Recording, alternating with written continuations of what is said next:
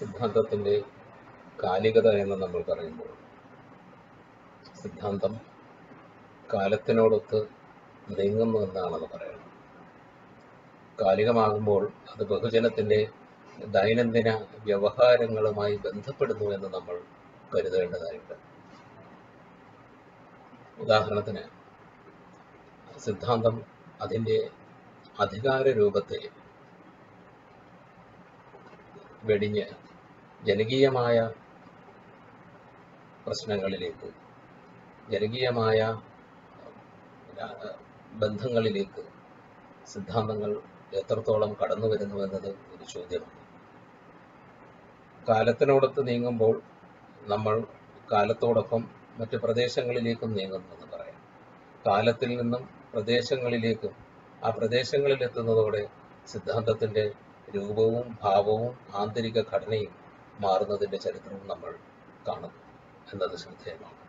അതുകൊണ്ട് തന്നെ സിദ്ധാന്തം എന്നത് എല്ലാ കാലത്തേക്കുമുള്ളതല്ല എന്നും അത് സന്ദർഭത്തിനും സമയത്തിനും അനുസരിച്ച് അതിന് അനുസൃതമായ മാറ്റങ്ങൾ സിദ്ധാന്തത്തിൽ ഉണ്ടാകുന്നു എന്ന യാഥാർത്ഥ്യവും നമ്മൾ തിരിച്ചറിയേണ്ടതുണ്ട്. അതുകൊണ്ടാണ് സിദ്ധാന്തം അതിൻ്റെ ആധികാരികത വിട്ട് മറ്റൊരു തലത്തിലേക്ക്, ജനകീയ തലത്തിലേക്ക് മാറുന്നു എന്നത് യാദൃശ്ചികമല്ല എന്ന് നമുക്ക് പറയേണ്ടി വരുന്നത്. സിദ്ധാന്തങ്ങളെല്ലാം ദൈനംദിന സന്ദർഭങ്ങളോട് പ്രതികരിക്കുന്നു എന്നത് അതിവാദമാണ്. എന്നാൽ അക്കാദമിക താല്പര്യത്തിനപ്പുറം നമ്മുടെ ദിനരാത്രങ്ങളെ അതെങ്ങനെ ബാധിക്കുന്നു എന്നത് പ്രധാനപ്പെട്ടൊരു ചോദ്യമാണ്. നമ്മുടെ ധാരണകളിൽ അതെങ്ങനെ ഇടപെടുന്നു, അവസ്ഥാന്തരങ്ങളെ അതെങ്ങനെ നിർവചിക്കുന്നു. ജീവിതത്തിൻ്റെ ഭാഗമാകുന്നതിലൂടെ സിദ്ധാന്തങ്ങൾ അതിൻ്റെ ചരിത്രപരമായ ധർമ്മം നിറവേറ്റുകയാണ് എന്ന് നമ്മൾ വ്യാഖ്യാനിക്കേണ്ടി വരും. ഇത് ധ്വനിക്കും ബാധകമാണ്. ധ്വനിയുടെ സൈദ്ധാന്തികൻ ആയി അറിയപ്പെടുന്നത് ആനന്ദവർദ്ധനാണ്. എന്നാൽ അറിയേണ്ട ഒരു കാര്യം, ധ്വനിക്ക് മുൻപ്, അതായത് ആനന്ദവർദ്ധനൻ്റെ ധ്വനിയാലോകം ഉണ്ടാകുന്ന 9-ാം ശതകം, 9-ാം ശതകത്തിന് മുമ്പും ധ്വനിയുണ്ട്, അതിന് പിൻപും ധ്വനിയുണ്ട്. ആനന്ദവർദ്ധനൻ്റെ തന്നെ ധ്വനി സിദ്ധാന്തം ശ്രദ്ധിച്ചാൽ അറിയാം, അതിൽ അനേകം ധ്വനികളുണ്ട്, 100 കണക്കിന് ധ്വനികളുണ്ട് അദ്ദേഹത്തിൻ്റെ സിദ്ധാന്തത്തിൽ. ഇത് ഒരു ഘട്ടം വരുമ്പോൾ ഇതിൻ്റെ വ്യാഖ്യാതാക്കൾ ഈ സിദ്ധാന്തത്തെ രസം എന്ന് പറയുന്ന ആശയവുമായി ചേർത്ത് രസധ്വനി എന്ന രീതിയിൽ അതിനെ അഖണ്ഡമാക്കി ഉദ്ഗ്രഥിക്കുന്നത് നമുക്ക് കാണാനാവും. അത്തരം ഉദ്ഗ്രഥനം ആനന്ദവർദ്ധനൻ്റെ ധ്വനി ചർച്ചയിലുണ്ടോ എന്ന് സംശയമാണ്. കാരണം ധ്വനിയുടെ പ്രാധാന്യം നിലനിർത്തുമ്പോൾ തന്നെ ധ്വനികളെ അദ്ദേഹം ധ്വനികൾ എന്ന് പറയുന്ന ഒന്നിനെ, അതിൻ്റെ ബഹുസ്വരതയെ, അതിൻ്റെ പ്ലൂറലിസത്തെ അദ്ദേഹം ഉപയോഗിക്കുകയാണ് ചെയ്യുന്നത്. അതുകൊണ്ടാണ് അദ്ദേഹം സംസ്കൃതത്തിൽ മാത്രമല്ല അദ്ദേഹം തൻ്റെ ഉദാഹരണങ്ങൾ തേടുന്നത്. സംസ്കൃതത്തോടൊപ്പം തന്നെ അദ്ദേഹം പ്രാകൃതത്തെയും ദേശീയ ഭാഷകളെയും ധ്വനി സിദ്ധാന്തത്തിൻ്റെ ഭാഗമാക്കി ചർച്ച ചെയ്യുന്നുണ്ടെന്നുള്ളത് പ്രധാനമാണ്. അന്നേക്ക് ഏതാണ്ട് പൂർണ്ണമായും ചരിത്രത്തിൽ നിന്നും അപ്രത്യക്ഷമായി വരുന്ന പ്രാകൃത സിദ്ധാന്തങ്ങളെ, അല്ലെങ്കിൽ പ്രാകൃതത്തിൻ്റെ ആശയങ്ങളെ, പ്രാകൃതമായ കാവ്യങ്ങളെ അദ്ദേഹം തൻ്റെ ചിന്തകളിൽ, തൻ്റെ കാവ്യചിന്തകളിലേക്ക് ആനയിപ്പിക്കുന്നത് കാണാം. അപ്പോൾ ഈ ഇത്തരത്തിലുള്ള പ്രദേശത്തോട്, ദേശത്തോട് ബന്ധപ്പെടുത്തി ഒരുപക്ഷെ നമ്മുടെ ഓർമ്മകളിൽ മാത്രം ഒരുപക്ഷെ നിലനിന്നേക്കാവുന്ന, ഓർമ്മകളിലേക്ക് മാത്രം ഒതുങ്ങി പോയിക്കൊണ്ടിരിക്കുന്ന ഒരു ഭാഷയെ, പ്രാകൃതം എന്ന് പറയുന്ന ഒരു സംസ്കാരത്തെ, അതിൻ്റെ സാഹിത്യത്തെ അദ്ദേഹം ഉദാഹരണമായി സ്വീകരിച്ചു എന്നത് ചെറിയ കാര്യമല്ല. അപ്പോൾ നമുക്ക് വീണ്ടും ചോദ്യം വരാം, എങ്ങനെയാണ് നമ്മൾ ഈ വാക്കിനെ നിർവചിക്കുക എന്നത്. അത് ഒരുപാട് ആനന്ദവർദ്ധനയുടെ മുൻപ് തന്നെ അത്തരത്തിലുള്ള പ്രശ്നങ്ങൾ, അത്തരത്തിലുള്ള ചോദ്യങ്ങൾ, അത്തരത്തിലുള്ള സന്ദർഭങ്ങൾ ഉണ്ടായിട്ടുണ്ടെന്നറിയാം. ഇപ്പം അതുകൊണ്ട് തന്നെ ആനന്ദവർദ്ധനൻ്റെ ചർച്ചകൾക്കകത്ത് പ്രാഥമികമായി നമ്മൾ പറയേണ്ട ഒരു കാര്യം, ആ ചർച്ചകൾക്കകത്ത് നിലനിൽക്കുന്നത് ധ്വനി എന്നതിനെ, ധ്വനി എന്ന് വേണമെങ്കിൽ പറയാം. ധ്വനികളാണ് അദ്ദേഹത്തിൻ്റെ ചർച്ചകളിൽ പ്രധാനം. അത് ഇതിൻ്റെ വ്യാഖ്യാതാക്കളായ, പ്രധാന വ്യാഖ്യാതാവായി അറിയപ്പെടുന്ന അഭിനവഗുപ്തനെ പോലുള്ളവർ പറയുന്ന രസധ്വനിക്ക് കേന്ദ്രീകരിച്ചുള്ള ധ്വനി മാത്രമല്ല ഉള്ളത്.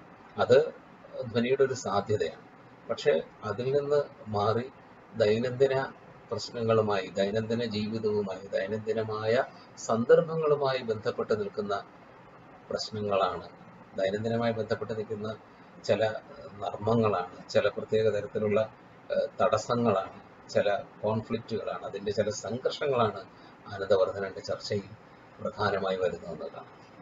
ഇവിടെ ശ്രദ്ധിക്കേണ്ട ഒരു കാര്യം, ഒരു വാക്കിനെ അത് പ്രകടിപ്പിക്കാത്ത മറ്റൊരർത്ഥത്തിൽ മനസ്സിലാക്കുക എന്നതിലും ധ്വനിയുണ്ട്. ആ വാക്ക് പ്രകടിപ്പിക്കാത്ത മറ്റൊരർത്ഥം ധ്വനിയാവുക എന്നത് ആനന്ദവർദ്ധനൻ നമ്മളോട് നേരിട്ട് പറയുന്നതല്ല. മറിച്ച് അങ്ങനെ ഒരു വ്യാഖ്യാനത്തിനുള്ള സാധ്യത അവിടെ ഉണ്ടാകും. അവിടെ പറയുന്ന വാക്കും അറിയുന്ന വാക്കും രണ്ടായിത്തീരുന്ന പ്രക്രിയയാണ് കടന്നു വരുന്നത്. പറഞ്ഞതിൻ്റെ പൊരുളല്ല, നമ്മൾ അറിയുന്നതിൻ്റെ പൊരുളാണ് ഇവിടെ പ്രധാനമാകുന്നത്. അതുകൊണ്ട് തന്നെയാണ് അദ്ദേഹം ഹാലന്റെ ഗാഥാസപ്തശതി ഉപയോഗിച്ചുകൊണ്ട് ധ്വനിയാലോകത്തിന്റെ ആദിമവും അന്തിമവുമായ പ്രാധാന്യത്തിൽ വാക്കുകൾക്ക് നൽകിയത്. ഒരു വാക്കിനെ അതിൻ്റെ സാമാന്യമായ അർത്ഥത്തിൽ നിന്ന് മാറ്റി സവിശേഷമായ മറ്റൊരർത്ഥം അല്ലെങ്കിൽ അർത്ഥങ്ങൾ ഉരുത്തിരിയുന്ന വിധത്തിലാണ് ധ്വനിയെ അദ്ദേഹം സ്വീകരിച്ചിട്ടുള്ളത്, വ്യാഖ്യാനിച്ചിട്ടുള്ളത്. അവിടെ സാമാന്യതയുണ്ട്, സവിശേഷതയുമുണ്ട്. അങ്ങനെ സാമാന്യതയും സവിശേഷതയും നിർണയിക്കുന്ന വാക്കേറ്റത്തിന്റെ സമയവും സന്ദർഭവുമാണ് അദ്ദേഹം തൻ്റെ ആഖ്യാനത്തിൽ, പ്രത്യേകിച്ചും അതിൻ്റെ ഒരു പ്രായോഗിക സന്ദർഭത്തിൽ അദ്ദേഹം ഉപയോഗിക്കുന്നത് കാണാം. ഇതിന് ഉദാഹരണങ്ങൾ, അദ്ദേഹത്തിൻ്റെ ഉദാഹരണത്തിന് സമാനമായ ഒരു ഉദാഹരണം നമുക്കിവിടെ നോക്കാം. വളരെ പ്രസിദ്ധമായ നാടൻപാട്ടാണ്. ആ നാടൻപാട്ടിൽ പറയുന്ന 4 വരികൾ എടുത്താൽ നമുക്കിതിൻ്റെ ഒരു സൂചന, ആനന്ദവർദ്ധനൻ പറയുന്ന സൂചനയിലേക്ക് തന്നെ പോകാനാവും. അദ്ദേഹം പറയുന്നത് ഈ സാമ്പ്രദായികമായ രീതികളിൽ വ്യാഖ്യാനിച്ച്, ഇതേ നാടൻപാട്ടിനെ സാമ്പ്രദായിക രീതിയിൽ വ്യാഖ്യാനിച്ചിട്ടുണ്ട്. അതിൻ്റെ വ്യാഖ്യാന രീതികൾ സാമ്പ്രദായികമായ രീതിയിൽ നിന്ന് എങ്ങനെയാണ് അത് നിഗൂഢമായി നിൽക്കുന്ന മറ്റൊരു അർത്ഥമായി, മറ്റൊരു ആശയമായി അത് അറിയാതെ പോയത് എന്നതാണ് ഇവിടെ ചർച്ചാ വിഷയമാകേണ്ടത്. ഉദാഹരണത്തിന് ഇവിടെ അദ്ദേഹത്തിൻ്റെ ഈ നാടൻപാട്ട് മാടശ്ശേരിയുടെ സാഹിത്യചരിത്രത്തിൽ ഈ നാടൻപാട്ട് ചേർത്തിട്ടുണ്ട്. പിന്നീട് അത് പല കൃതികളിലും അത് കടന്നു വരുന്നുണ്ട്. നേരം പോയി പൂക്കൈത മറപറ്റി കാലൻ കോഴി കുടക്കോഴി തത്തി തത്തി ചാടുന്നേ, ഏനിവിടെ വന്നേ പിന്നെ കെട്ടാപ്പുര കെട്ടിച്ചേ, ഏനിവിടെ വന്നേ പിന്നെ വെട്ടാക്കിണർ വെട്ടിച്ചേ, ഏനിവിടെ വന്നേ പിന്നെ വെട്ടാക്കുളം വെട്ടിച്ചേ എന്നാണ്. അപ്പൊ ഇവിടെ അതില് എന്താണ്, ഇതൊരു ശാന്തമായ ഗ്രാമവർണ്ണനയായിട്ടാണ് നമ്മുടെ സ്വാഭാവികമായി നമ്മുടെ പണ്ഡിതന്മാരൊക്കെ തന്നെ അങ്ങനെ വ്യാഖ്യാനിച്ചിട്ടുണ്ട്. അതേപോലെ പൂക്കൈതയുടെ മറവ് ഒരു പ്രത്യേകതയായിട്ട് തന്നെ അവിടെ കാണുന്നുമുണ്ട് ആളുകൾ. അപ്പൊ ഈ ഒരു വ്യാഖ്യാനത്തിനപ്പുറത്ത് പൂക്കൈത എന്ന വാക്ക് അതൊരു ബിംബമാണ്. പൂക്കൈത അല്ലാതാവുകയും അത് മറ്റൊരു അർത്ഥമായി മാറുകയും ചെയ്യുന്നത് ആണ് ഇവിടെ പ്രധാനപ്പെട്ടത്. പൂക്കൈതയ്ക്ക് സൂര്യൻ എന്ന അർത്ഥമാണുള്ളതെന്ന് ദലിത് ഭാഷയുടെ ഭാഗമായ, ദലിത് ഭാഷയുടെ കർത്താവായ ശ്രീ കവിയൂർ മുരളി നമ്മളോട് പറയും. കവിയൂർ മുരളിയുടെ പുസ്തകത്തിൽ ഈ ഒരു ഉദാഹരണം തന്നെ കാണാം. പൂക്കൈത എന്നുള്ളത് സൂര്യനാണ്. അപ്പൊ സൂര്യൻ മറപറ്റുമ്പോൾ അടിമ ജീവിതം നയിക്കുന്ന വ്യക്തികൾ, അടിമ ജീവിതം നയിക്കുന്ന ഏതൊക്കെയോ ആളുകൾ, അവർക്ക് പേരുണ്ടാവില്ല, അവർക്ക് അവരുടെ ഒരു വ്യക്തിത്വത്തെ ഒരുപക്ഷെ അതിന് വെളിച്ചത്തിലുള്ളവർ അത് അംഗീകരിക്കണമെന്നില്ല. അവര് രാത്രിയുടെ സന്തതികളാണ്. അവരാ സൂര്യന്റെ മറവിൽ, സൂര്യൻ മറയുമ്പോൾ അതിനുള്ളിൽ നിന്നുകൊണ്ട് തങ്ങളുടെ വേദന, തങ്ങളുടെ രോഷം, തങ്ങളുടെ അമർഷം, തങ്ങൾ അനുഭവിക്കുന്ന കടുത്ത ഒഴിവാക്കലുകൾ, ഇതിനെ വളരെ തീവ്രമായ രീതിയിൽ അവർ തൻ്റെ പാട്ടുകളിലൂടെ അവർ അവതരിപ്പിക്കുകയാണ് ചെയ്യുന്നത്. അപ്പം ഇവിടെ ഞാനിപ്പോൾ പറഞ്ഞതുപോലെ ഇവർ ഇരുട്ടിൻ്റെ സന്തതികളാണ്. അപ്പം അതുകൊണ്ട് തന്നെ ആ ഇരുട്ടിൻ്റെ സന്തതികൾക്ക് പകൽ വെളിച്ചത്തിൽ സംസാരിക്കാനാവില്ല.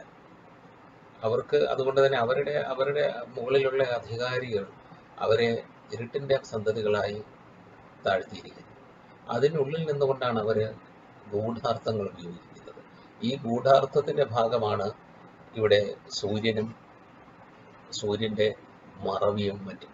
ഇവിടെ സൂര്യൻ അസ്തമിക്കുന്നതിനെ കുറിച്ചല്ല ഇവിടെ പ്രധാനമാകുന്നത്, മറിച്ച് ഇവിടെ അസ്തമിക്കുന്നത് ഇവരുടെ ജീവിത ജീവിത ജീവിത ഗതികളാണ് ഇവിടെ അസ്തമിച്ചു പോകുന്നത് എന്ന് പറയാം.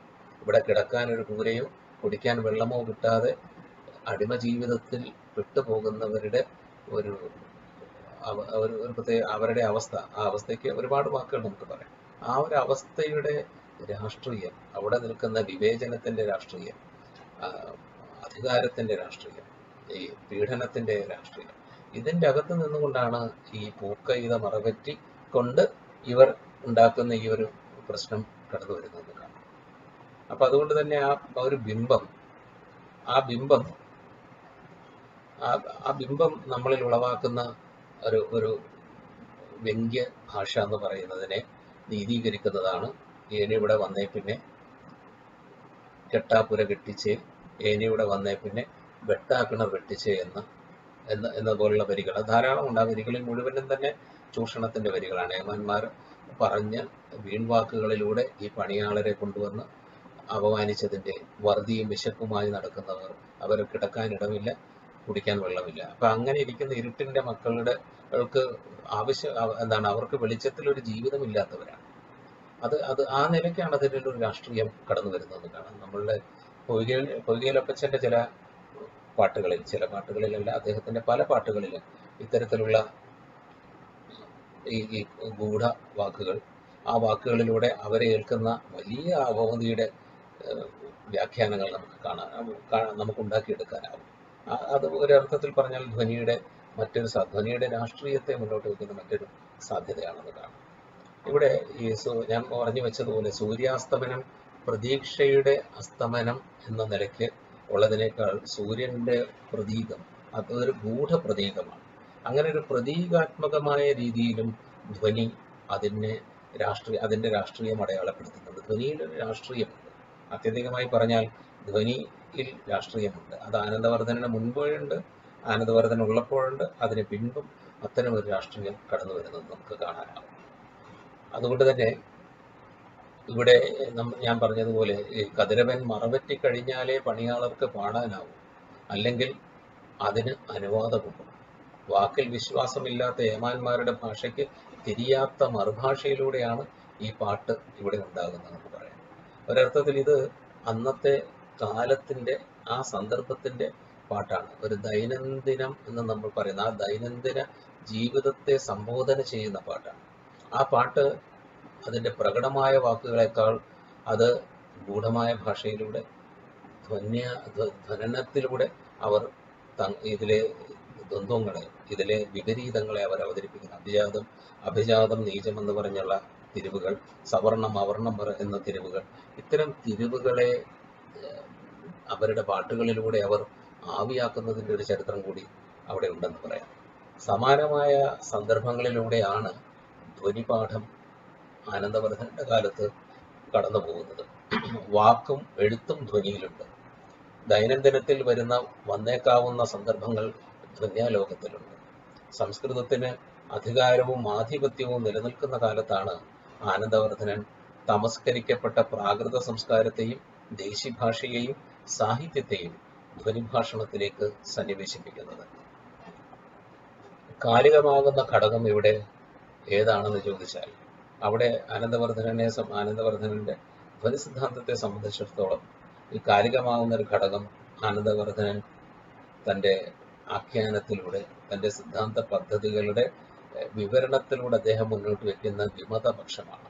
ഒരർത്ഥത്തിൽ ആ സിദ്ധാന്തം വിമതപക്ഷത്ത് നിന്നുകൊണ്ടാണ്. അതേവരെ നിന്നിരുന്ന തൻ്റെ പൂർവ്വകാലികരായ ഒരു വലിയ ഒരു സമൂഹത്തെ അദ്ദേഹത്തിന് സംബോധന ചെയ്യേണ്ടി വരുന്നുണ്ട്. അതിൽ വാമനന്റെ രീതിയുണ്ട്, അദ്ദേഹത്തിന്റെ ഗുണമുണ്ട്. അതിനു മുമ്പ് തന്നെ ഭാമകന്റെ കാലത്തെ അലങ്കാരമുണ്ട്. ദണ്ഡിയുടെ അലങ്കാരവുമായി ബന്ധപ്പെട്ടും നമ്മൾ നേരത്തെ പറഞ്ഞ ഈ രീതിയുമായും ഗുണങ്ങളുമായി ബന്ധപ്പെട്ടതൊക്കെ ഈ ചർച്ചകളിൽ കടന്നു വരുന്നുണ്ട്. താല്പര്യം എന്ന് പറയുന്നതിനെ സ്ഫോടം എന്ന് പറയുന്നതിനെ, അനുമാനത്തെ, അലങ്കാരത്തിലെ തന്നെ ചില അതിശയോക്തി പോലുള്ളതിനെ, അതുപോലുള്ള കാര്യങ്ങൾ, ഇതിനെയൊക്കെ അഡ്രസ്സ് ചെയ്തുകൊണ്ടാണ് അദ്ദേഹം തൻ്റെ വാദങ്ങൾ മുന്നോട്ട് വയ്ക്കുന്നത്. ഒരു വലിയ വാദങ്ങൾ താൻ ഉപയോഗിക്കുന്ന വാദങ്ങളിലൂടെ അദ്ദേഹം ഈ അലങ്കാരത്തെ, ഒരർത്ഥത്തിൽ അലങ്കാരം എന്ന് പറയുന്ന ഇതിൻ്റെ ഭാഗമായ അത്തരം ആലങ്കാരികതയെ തന്നെ അദ്ദേഹം ചോദ്യം ചെയ്യുന്നു എന്ന് പറയാം. അതിൻ്റെ ഒരു ഉദാഹരണം ഞാൻ നേരത്തെ പറഞ്ഞ ആ ഒരു പാട്ടിൻ്റെ ഒരു ഭാഗമായ ഒരു ചെറിയ സന്ദർഭം നോക്കിയാൽ അറിയാൻ പറ്റും. ആ പാട്ട് ആദ്യഘട്ടത്തിൽ സൂചിപ്പിച്ചതുപോലെ മുൻപ് പറഞ്ഞ പാട്ട്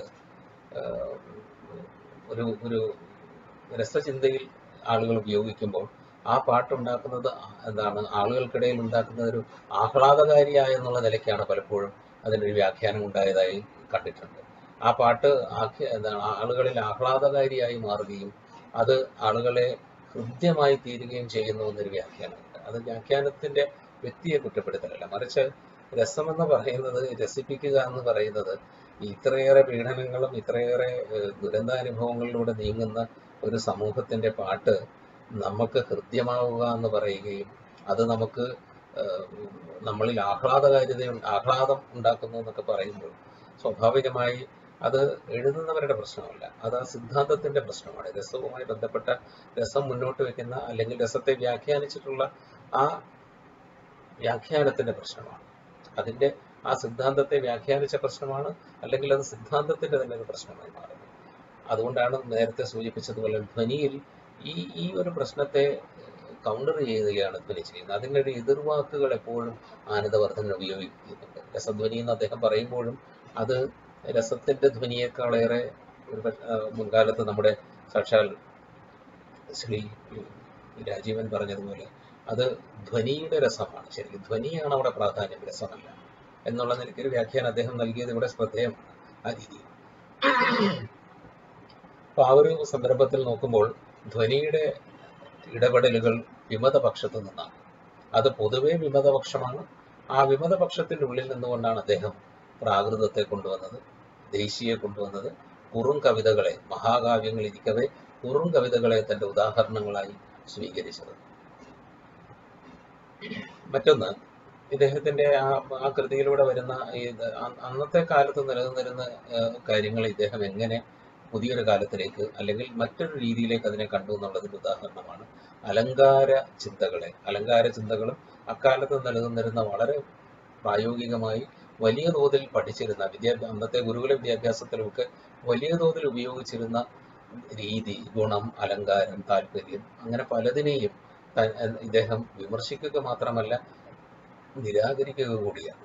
അതോടൊപ്പം അന്ന് നിലനിന്നിരുന്ന പല തത്വചിന്താ പദ്ധതികളെ, അതിൽ മീമാംസ ഉൾപ്പെടെയുള്ളത് പെടും, അവയെയും ആനന്ദവർദ്ധനൻ തൻ്റെ ചർച്ചകളിലൂടെ, തൻ്റെ സംവാദങ്ങളിൽ അവയുമായി ഏർപ്പെടുകയും തൻ്റെ വാദവുമായി അതിനെ ബന്ധിപ്പിക്കുകയും ഇവയിൽ നിന്നെല്ലാം വ്യത്യസ്തമായി തൻ്റെ ആശയം നിലനിൽക്കുന്നുവെന്ന് വാദിക്കുകയും ചെയ്യുന്നു.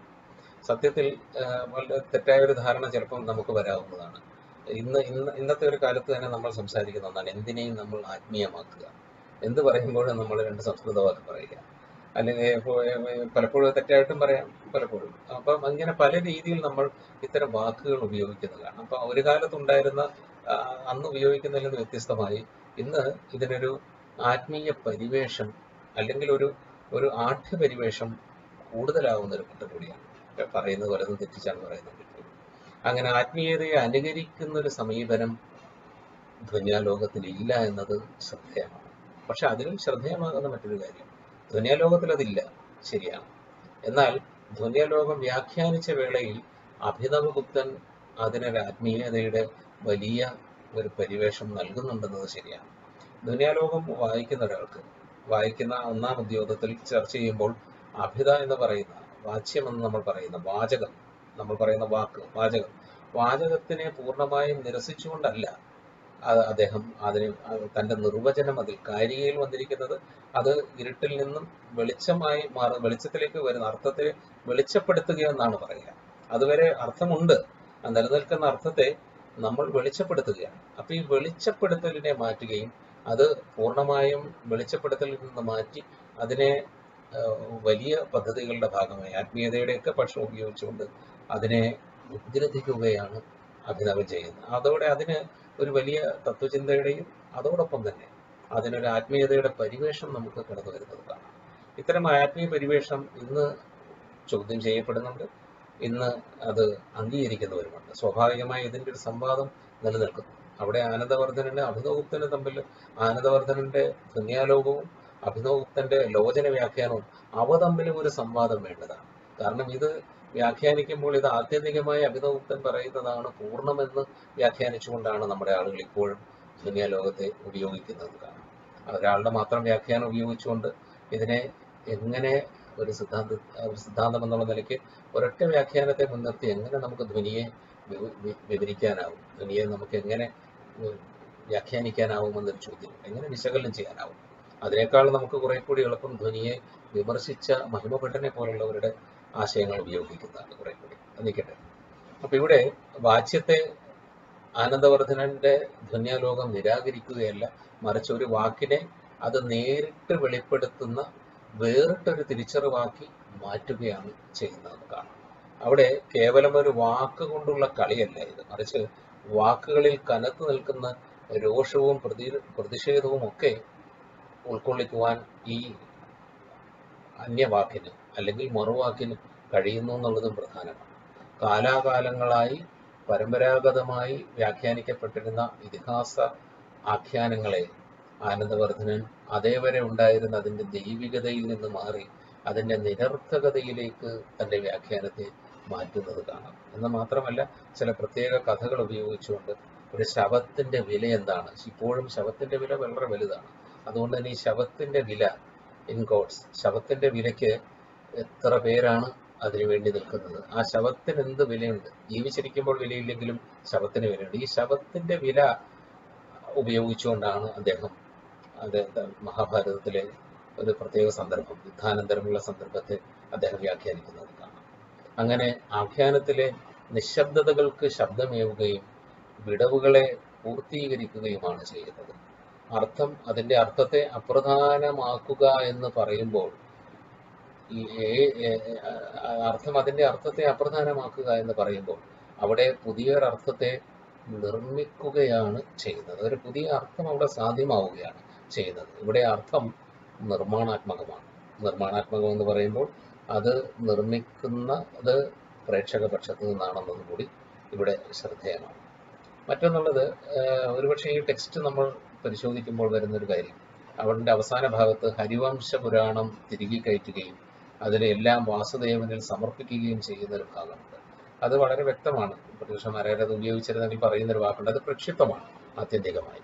അത് ചേർത്തത് നമുക്ക് വളരെ അതിൻ്റെ കാരണം ഇദ്ദേഹം ശൈവ ചിന്തകനാണ്, ശൈവ പ്രത്യഭിജ്ഞാവാദത്തിന്റെ തന്നെ ശൈവപക്ഷത്തു നിന്നാണ്. അഭിനവന്റെ അത്രയും തീവ്രത ഇല്ലാത്ത ആൾ കൂടിയാണ്, കുറച്ചുകൂടി ഉദാഹരണമാണ്. പക്ഷെ അങ്ങനെ ഇരിക്കുന്ന ഒരു ശൈവപക്ഷത്തിരിക്കുന്ന ഒരാള് ഹരിവംശ പുരാണം എഴുതുകയും വാസുദേവനെ അതിന് സമർപ്പിക്കുന്നു എന്നൊക്കെ പറയുമ്പോൾ കൃത്യമായി പറഞ്ഞ ശൈവത്തിനെതിരായ വൈഷ്ണവത്തിന്റെ ഒരു കൂട്ടിച്ചേർക്കൽ തന്നെയാണെന്നത് വ്യക്തമാണ്. അത് ഗവേഷകർ സൂചിപ്പിച്ചിട്ടുമുണ്ട്. ഇവിടെ നമുക്ക് ഇതിന്റെ ഒരു ദൈനംദിന ഘട്ടത്തിലേക്ക്, നമ്മൾ ഇതിന്റെ കാലികതയിലേക്ക് പ്രവേശിക്കുമ്പോൾ ഇവിടെ പറഞ്ഞതുപോലെ തന്നെ സമകാലിക സന്ദർഭത്തിൽ എങ്ങനെയാണ് ഒഴിവാക്കലുകൾ ഉണ്ടാവുന്നത്, സമൂഹത്തിലെ വിഭാഗങ്ങളെ, സമൂഹത്തിലെ വളരെ കൃത്യമായ നോട്ടങ്ങളിലൂടെ അല്ലെങ്കിൽ അവരെ മറ്റു തരത്തിലുള്ള രാഷ്ട്രീയത്തിലൂടെ അവരെ എങ്ങനെ ഒഴിവാക്കുന്നു, അവരെ എങ്ങനെ വിളിമ്പുകളിലേക്ക് മാറ്റുന്നു, എങ്ങനെ അവരുടെ ദൈനംദിന ജീവിതത്തെ അസാധുവാക്കുന്നു, എങ്ങനെ അവരെ മുഖ്യ കേന്ദ്രത്തിലേക്ക്, ഇതിന്റെ കേന്ദ്രത്തിലേക്ക് വരാതെ എങ്ങനെ അവരെ നിരന്തരമായി പുറത്തേക്ക് മാറ്റിക്കൊണ്ടിരിക്കുന്നു, അകത്തേക്ക് കടക്കാതെ പുറത്ത് മാത്രം നിർത്തുന്നു. അപ്പൊ ഈ വിധത്തിലുള്ള ഇപ്പോഴും നിലനിൽക്കുന്ന മനുഷ്യന്റെ മേൽ നിലനിർത്തുന്ന ഇത്തരത്തിലുള്ള അധികാര സ്വഭാവത്തെ, ഇത്തരത്തിലുള്ള സ്വേച്ഛാധിപത്യ സ്വഭാവമുള്ള അധികാര പ്രവർത്തനത്തെ, അത്തരം ബലതന്ത്രങ്ങളെ ധ്വനിയുടെ പല ഘട്ടങ്ങളിലൂടെ ഇദ്ദേഹം സൈദ്ധാന്തികമായി പറയുന്നതിന് മുൻപും ഉണ്ട് പിൻപും ഉണ്ട്. ആ നിലയ്ക്ക് നോക്കുമ്പോൾ ധ്വനിയുടെ ഒരു കാലികത എന്ന് പറയുന്നത് ഈ അർത്ഥത്തിൽ ഇത്തരം ഒരു പ്രതിരോധത്തിന്റെയും പ്രതിഷേധത്തിന്റെയും വിളമ്പുകൾക്ക് പുറത്തേക്ക് നീങ്ങുന്ന സാധ്യതയുള്ള ഒന്നുകൂടിയാണ് ധ്വനി എന്ന് കാണാം. മറഞ്ഞിരുന്നത്, ചരിത്രത്തിന് പുറത്തേക്ക് പോയത്, ചരിത്രം ഇല്ലാതാക്കിയവർ, ഇതിലേക്കൊക്കെ ധ്വനി സ്പർശിച്ചു പോകുന്നു. സിദ്ധാന്തത്തിലൂടെ സ്പർശിച്ചു പോകുന്നു, സിദ്ധാന്തമല്ലാതെ സ്പർശിച്ചു പോകുന്നു. അപ്പൊ ഇവിടെ നമുക്ക് ശ്രദ്ധേയമാകുന്ന ഒരു കാര്യം, അഭിനവഗുപ്തന്റെ വ്യാഖ്യാനത്തെക്കാൾ ഒരുപക്ഷെ ഇതിനെ സമകാലികതയിലേക്ക് നയിക്കുന്നത് മഹിമഭട്ടന്റെ വ്യാഖ്യാനമാണ്. മഹിമഭട്ടൻ ഒരുപാട് കാര്യങ്ങൾ ചെയ്തിട്ടുണ്ട്. അദ്ദേഹം വളരെ കൗതുകകരമായി ചെയ്യുന്നത് ആനന്ദവർദ്ധനന്റെ സിദ്ധാന്തത്തെ അക്ഷരം പ്രതി ലിറ്ററലി അതിനെ കറക്റ്റ് ചെയ്തയാളാണ്. അക്ഷരാർത്ഥത്തിൽ അതിനെ മാറ്റി എഴുതി, സിദ്ധാന്തം നിലനിർത്തി, പക്ഷെ സിദ്ധാന്തത്തിലെ വാക്കുകളെ അദ്ദേഹം മാറ്റി എഴുതി. അത് വലിയൊരു വിപ്ലവമാണ്. ആനന്ദവർദ്ധനെ പോലെ ചോദ്യം ചെയ്യപ്പെടാതെ നിൽക്കുന്ന ഒരാളുടെ സിദ്ധാന്തത്തെ, അതേവരെ സ്വീകരിക്കപ്പെട്ട സിദ്ധാന്തത്തെ അദ്ദേഹം ഓരോ വ്യാകരണ തെറ്റുകളും മറ്റു തരത്തിലുള്ള പിശകുകളും കാണിച്ച് അദ്ദേഹം മാറ്റി എഴുതുകയാണ് ചെയ്തത്. എന്ന് മാത്രമല്ല, മറ്റൊരു പ്രധാനപ്പെട്ട ഒരു കാര്യം പറയുന്നുണ്ട്. ഇവിടെ ആനന്ദവർദ്ധനൻ പറയുന്ന പോലെ അർത്ഥത്തെയോ ശബ്ദം അർത്ഥത്തെയോ ഒക്കെ സ്വയം അപ്രധാനീകരിക്കുകയല്ല, മറിച്ച് എന്ത് ചെയ്യുന്നു, അത് അനുവാചകർ തന്നെയാണ്, അനുവാചകരുടെ അനുമാനശേഷി കൊണ്ടാണ് ഈ മാറ്റം ഉണ്ടാകുന്നത്. ഒരാളുടെ ഇൻഫ്ലുവൻസ് കൊണ്ടാണ് ഇതിന് മാറ്റം ഉണ്ടാകുന്നത്. അല്ലാതെ ശബ്ദത്തിന് സ്വയം അർത്ഥത്തെ അപ്രധാനമാക്കാനാവില്ല, മറ്റൊരർത്ഥത്തെ അപ്രധാനമാക്കാനാവില്ല. മറിച്ച് അത് അത്തരമൊരു അപ്രധാനീകരണം അവിടെ സംഭവിക്കില്ല. മറിച്ച് അതിന് അർത്ഥാന്തരങ്ങൾ ഉണ്ടാവുന്നത് അത് വായിക്കുന്ന, അത് കേൾക്കുന്ന അനുവാചകരുടെ അനുമാനശേഷി കൊണ്ടാണ്. അവിടെയാണ് ഈ അനുമതി, കാവ്യാനുമതി എന്നാണ് അദ്ദേഹത്തിന്റെ വാക്ക്. അനുമാനമല്ല, കാവ്യാനുമതിയാണ്. അത്തരമൊരു കാവ്യാനുമതിയിലൂടെയാണ് അർത്ഥാന്തരങ്ങൾ ഉണ്ടാകുന്നത് അദ്ദേഹം വാദിക്കുന്നത്. അതുകൊണ്ട് തന്നെ അഭിധ നിലനിൽക്കുന്നു, വാച്യമായ അർത്ഥം, വാക്ക് നിലനിൽക്കുന്നു. ആ വാക്കിൽ നിന്നുള്ള തുടർച്ചകൾ ഉണ്ടാവും. ഇവിടെ മുമ്പ് പറഞ്ഞതുപോലെ വാക്കിൽ നിന്നും ആ വാക്ക് പ്രകടിപ്പിക്കാത്തൊരർത്ഥമുണ്ട്. പക്ഷെ ആ അർത്ഥം ഈ വാക്കുള്ളത് കൊണ്ടാണല്ലോ നമുക്ക് ആ ഒരു അർത്ഥം ഉണ്ടാകുന്നത്. അങ്ങനെ വാക്കിന് പ്രകടിപ്പിക്കാനാവാത്ത മറ്റൊരർത്ഥം ഉണ്ടാവുകയും ആ അർത്ഥം നമ്മൾ ഉൾക്കൊള്ളുകയും ചെയ്യുമ്പോൾ അവിടെ ആ അർത്ഥം സ്വന്തമായ നിലയ്ക്ക് മറ്റൊരർത്ഥത്തെ അപ്രധാനീകരിച്ച് വരികയല്ല, മറിച്ച് ആ അർത്ഥം ഈ കേൾക്കുന്നയാള്, അത് വായിക്കുന്നയാള് തൻ്റെ അനുമാനശേഷി കൊണ്ട് അദ്ദേഹം രൂപപ്പെടുത്തുന്നതാണ്, ചിന്തിച്ചെടുക്കുന്ന ഒന്നാണ്, അത് പ്രകാശിപ്പിക്കുന്നതാണ്. അതുകൊണ്ട് തന്നെ അർത്ഥം തന്മെടുക്കുകൊണ്ടല്ല, അനുവാചകരുടെ അനുമാനമെടുക്കുകൊണ്ടാണ് അതിന് പുതിയൊരർത്ഥത്തിലേക്ക് കടക്കുന്നതെന്ന് നമുക്ക് വ്യാഖ്യാനിക്കേണ്ടി വരും. അതുകൊണ്ട് തന്നെ ഈ അർത്ഥത്തിൽ നിന്നും അപരിചിതമായ മറ്റൊരർത്ഥം സാധ്യമാക്കുന്നതിനെ കുറിച്ചാണ് അദ്ദേഹം പറയുന്നത്. മാത്രമല്ല, ഒരു കാര്യം കൂടെ അദ്ദേഹം പറയുന്നുണ്ട്, ലോകത്തിലില്ലാത്ത മറ്റെന്താണ് സാഹിത്യത്തിലുള്ളതെന്ന് അഭിനവഗുപ്തനെ വിമർശിച്ചുകൊണ്ട് നമ്മുടെ മഹിമഭട്ടൻ പറയുന്നതാണ്. ഇല്ലാത്ത മറ്റെന്താണ് സാഹിത്യത്തിലുള്ളതെന്നൊരു ചോദ്യം തന്നെ അദ്ദേഹം തൻ്റെ വ്യക്തിവിവേകം പുസ്തകത്തിന്റെ പ്രഥമ വിമർശത്തിൽ ചോദിക്കുന്നുണ്ട്. അപ്പൊ ഇത്തരത്തിൽ ഇങ്ങനെയുള്ള 2-4 പേരുടെ നമ്മൾ എടുക്കുമ്പോൾ അവിടെ നിൽക്കുന്ന സ്റ്റാറ്റിക്കായി നിൽക്കാതെ അത് വളരെ ചലനാത്മകമായി, വളരെ സഞ്ചാര സ്വഭാവമുള്ളതായി, മറ്റ് വ്യാഖ്യാനങ്ങൾക്ക് കയറി നിൽക്കാനും പ്രവേശിക്കാനുമുള്ള ഇടം നൽകിക്കൊണ്ട് അർത്ഥത്തിന്റെ ഇതര സാധ്യതകളിലേക്ക് പ്രവേശിക്കുന്നു. അത് കേവലം ഒരു വാക്കിൽ നിന്ന് മറ്റൊരു വാക്കിനെ ഉണ്ടാക്കുന്നതിനപ്പുറം ആ മറ്റൊരു വാക്കിലൂടെ ഒരു രാഷ്ട്രീയ സന്ദർഭത്തെ തന്നെ രൂപപ്പെടുത്തിയെടുക്കാൻ സാധിക്കും. കാവ്യശാസ്ത്രത്തിന്റെ മറ്റൊരു സാധ്യത അതില് ജനകീയമായൊരു സാധ്യതയാണ്. കേവലമായ സൗന്ദര്യത്തിന്റെ മാത്രമല്ല, കേവലമായ യുക്തിയുടെ മാത്രമല്ല, യുക്തിയുടെയും സൗന്ദര്യത്തിന്റെയും സാധ്യതയ്ക്കുള്ളിൽ നിന്നും ദൈനംദിന ജീവിതത്തിന്റെ, അതിൻ്റെ നിലനിൽക്കുന്ന വിവേചനങ്ങളുടെ, സംസ്കരണത്തിന്റെ രാഷ്ട്രീയം ഇത്തരമൊരു കാലികതയിൽ, ധ്വനിയുടെ കാലികതയിൽ നിലനിൽക്കുന്നു എന്ന് പറയാം.